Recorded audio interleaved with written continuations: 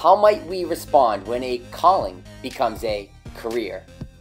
When a passion becomes just an interest?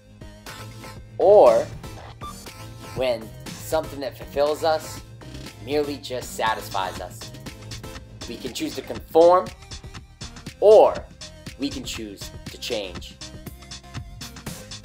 This year, I took the biggest leap of my life because I wasn't willing to conform, and I wasn't willing to settle for a career.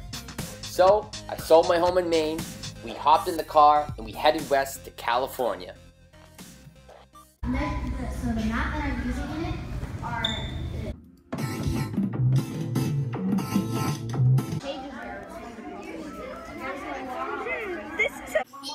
What I learned about electricity is that a red marker. You see, blue, red, which we got, yellow, and we got blue and Show me. here. So look it. You guys are practicing graphing coordinates And here. then the blue, and then the green arrow, and then It's about the way that teachers teach, and I love the flexibility of it. I love the vocabulary of the kids.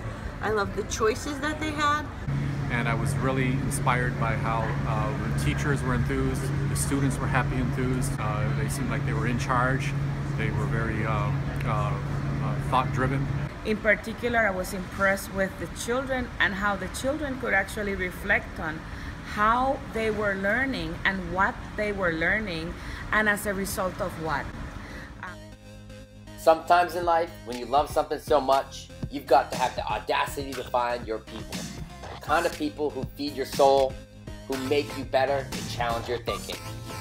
Some of those people for me are the ADE community. I hope to see you in Houston.